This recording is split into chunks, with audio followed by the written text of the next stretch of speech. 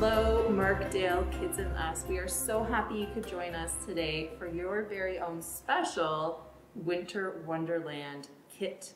So I'm going to go over the kit in just a little bit, but I had some interesting things that I pulled out of our education collection that I wanted to share. So with our Winter Wonderland kit, you are going to get a chance to create your very own Winter Wonderland. So whatever you think would be a part of your Winter Wonderland, you're going to be able to do it. But I wanted to give you a couple other ideas from the collection. So this, I don't know if you can see my little friend here, is a muff. So my hands can meet in the middle, but this is where they stay warm. And this one is real and fairly old, but it was just a way, instead of mittens, that a lady could keep her hands warm. And there were also men's muffs, but this one definitely was a lady's. And then we also have snowshoes. And I don't know if any of you have snowshoed before, but your snowshoe may not look exactly like this. This is an older set, and as you can see, it is very aged. So this leather would wrap around your boot. So the newer snowshoes are just a little bit different, but they also are very interesting visually. So if you think you would like to add some snowshoes, this might be a really good snowshoe type to add to your Winter Wonderland. So I'm just going to actually set these aside. So in each of your individual kits, there are the supplies you're going to need for the most part. There are 2 sheets of shrink art material, so pretty much it's just plastic. You're gonna have a hoop, some hemp string that has 3 strands, a wonderful piece of recycled cardboard to hold your thread,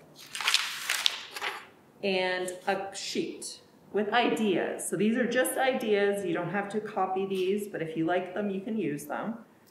It is totally up to you. There's also some things you could ideas, so like snowflakes, hats, gloves, animals. So there is like a little chick with a hat and a scarf, or there's a snow person. You could think about shovels, whatever you want to do. So what I would suggest doing is think about what you're going to what you like. If there's something that you like, you can start with that, or you can just flip your paper over and draw something out. So I don't have it on the other side, but I would like a snowflake. So I'm just gonna plan out a nice little snowflake here quickly. So it's interesting. And then I'm going to pick one of my sheets of shrink art. And when I do this, I'm going to plan out so I get as many shapes as possible on my sheet. So you can use pencil crayons, you can use markers. I did a quick test that I'm going to shrink later on with some acrylic paint to see how that goes. But I'm just going to plan this one out first using just a quick marker. And the great thing about this shrink art is that it's clear. So you're able to see through and you're able to trace out. So if there's even like a picture in a book in the classroom that you like, you could always use that. Totally up to you. So I'm gonna add a little bit more interesting details. I'm gonna add some hearts. Now I'm gonna add a rhombus. So now I have a shape that looks like this. I could leave it just black and the clear, but I want to add some color too. So I'm just going to color on it, and in some of your packages you're going to have, this one's kind of like a smoky, and then there's this one that's a little rough. So the one that's rough you want to work on the rough side. That's going to take pencil crayon really well. This one though, because it's soft, it's actually just a little bit softer. It's not quite as sharp, which is really nice to make kind of softer images and layer the pencil crayon. So don't use regular crayons because those are made out of wax and melt, but pencil crayon, the marker, and then the paint option is supposed to work. So now that I have that, I have a nice snowflake there, and I'm going to do one more shape. I think I'm going to do the boot. Just to show the difference, I'm going to use the sanded one. And I'm just going to quickly make this completely bright and not at all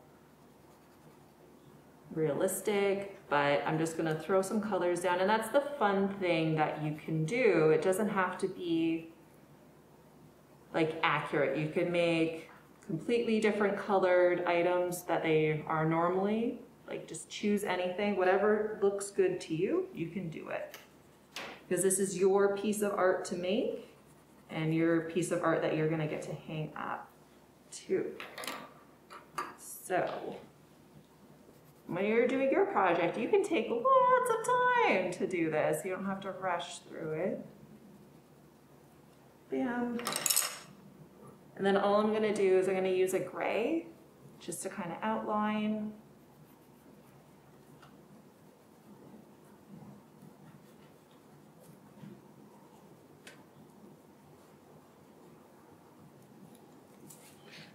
So there we go with the boot. Now that this step is done, I am going to cut it out. And when you're cutting it out, you just have to keep an eye out for where you're going to put your hole, because you're going to need to punch a hole into your object. So with this boot, I am actually going to punch into the fluffy part at the top. So I'm going to do that before I forget. And there we go.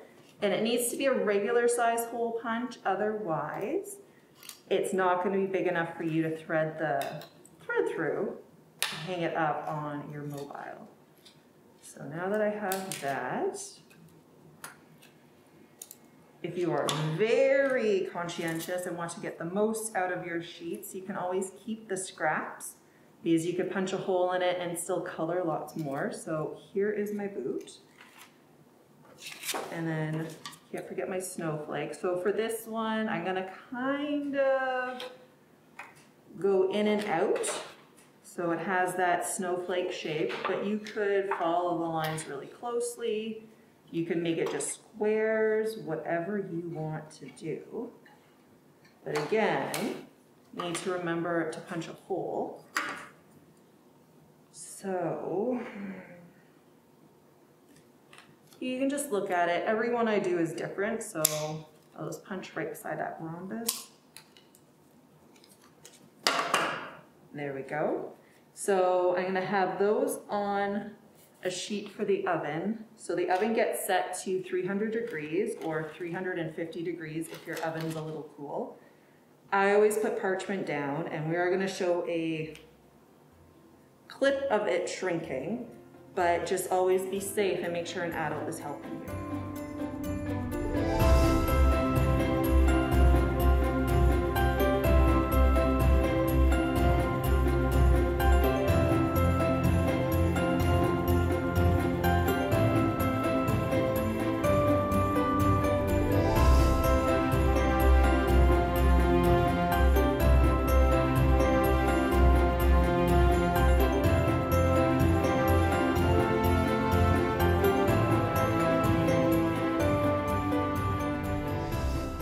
So now that we have our wonderful shrink art pieces, I'm only gonna do the 3.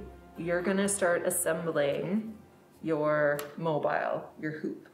So in your package, you'll have a hoop. They're all different sizes.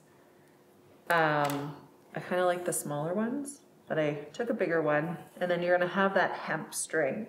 So before we attach the shrink art to the hoop, we're gonna add this, because eventually, this is my summer one, you're gonna have your pieces hanging down, and that's the part that's gonna hang that you'll be able to like hang on a hook or somewhere in your house. So that's very important. But so it's got the 3 strands, and I don't know if any of you are very good at knots, but all I try to usually do is a double knot, or you could do a reef knot, which is right over left and under, and then left over right and under. So it's kind of like the first knot for when you're tying your shoes times 2. And then we get to do math and think about the circle as a whole, and we need to divide it into thirds. So if you are a very particular person, you could kind of lay it out and figure out how long it is, the circumference, and figure it out that way, or I'm just going to eyeball it. And so I'm going to, again, do right over left and under, or not. There we go. So now I have 2 out of the 3, and now I'm just going to figure out where that last third is going to go and make sure it's kind of gonna hang straight-ish. And you'll be able to reposition these because the reed that the hoop is made out of is fairly smooth, so you can reposition the strings if you need to. So there we go. Happy with that. So now that this is done, I'm going to be able to attach the 3 pieces. So what I have in your kits is just simple thread.